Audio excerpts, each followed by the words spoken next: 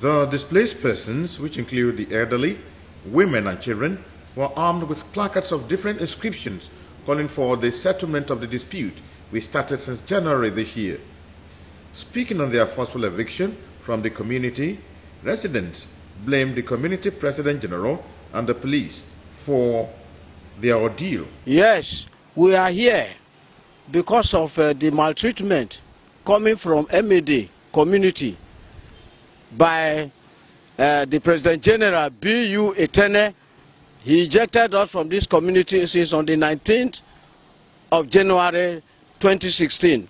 And the Inspector General mandated the CP, Commissioner for Police Astaba, to investigate the matter. They came. When they came now, the people barricaded them. They cannot see all. They cannot locate where we are.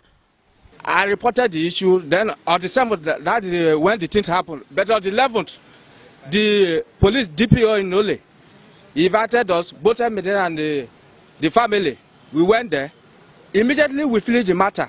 As we enter outside of the police station, they now use a knife to stab my face. No, the police are not helping matters. We've been reporting all this issue. They shot some of our members. We reported to the police. They did act. They destroyed our property. We reported to the police. They did act. Even right in the police station.